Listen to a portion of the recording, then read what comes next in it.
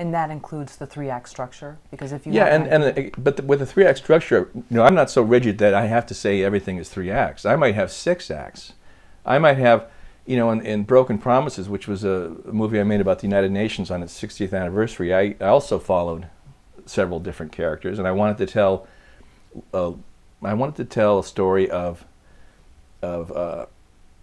peacekeepers through people that were affected on the front lines of these missions. So I wanted to go through personal stories. I wanted to find personal stories that would illuminate larger issues, like oil for food, or the massacre in Srebrenica, or the genocide in Rwanda. I wanted to find people who were actually there on the ground to tell me their view of what happened. So, you're always trying to relate it to personal stories.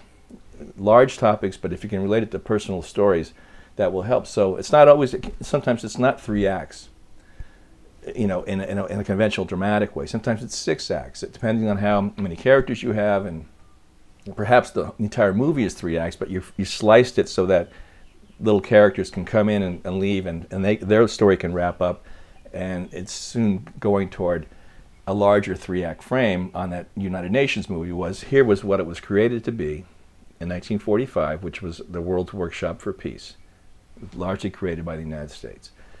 What happened in Act 2? Lots of good things happened with UNICEF and what have you, and feeding the poor, but lots of bad things happened too, with scandals and peacekeeper rape scandals and oil for food again, and these various problems, and corruption. So that's Act 2, and Act 3 is, are we just going to burn the building down? No. How do you try to fix it? What are the ideas to try to bring them back to that original ideal of 1945, to be the World's Workshop for Peace? So those were, within that 3-act structure, the larger one, I had multiple, tinier acts within that as I followed these characters, as they show us how they've related to these various UN programs.